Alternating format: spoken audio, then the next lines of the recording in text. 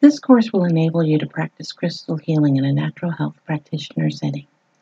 Working to strengthen the chakra system and healing the auric body brings holistic benefits to the body, mind, and spirit. This course talks about the history of crystal healing, chakra system, and how to prepare crystals for a healing session. You'll also learn which crystals are used for healing, their metaphysical properties, as well as the different types of crystal grids that are used.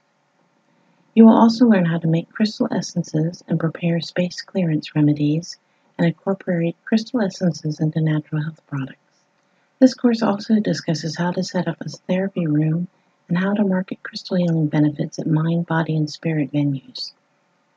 Crystal healing is a non-invasive complementary therapy treatment that has been used for centuries. By healing the auric body, which the physical body is a copy of, you can prevent illness before it manifests itself in the physical body as symptoms of illness.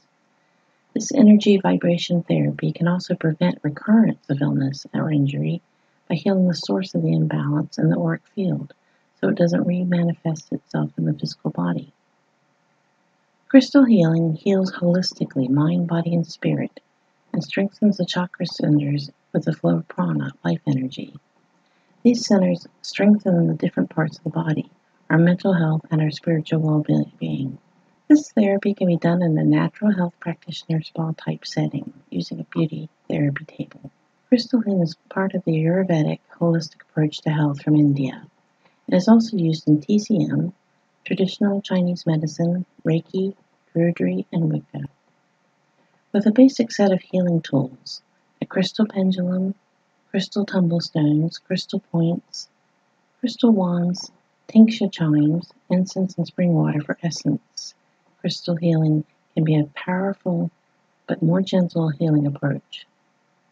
It's often used as a treatment to soothe and strengthen the side effects of ongoing treatment that may have caused exhaustion, anxiety, or depression, or affected the immune system or caused other imbalances.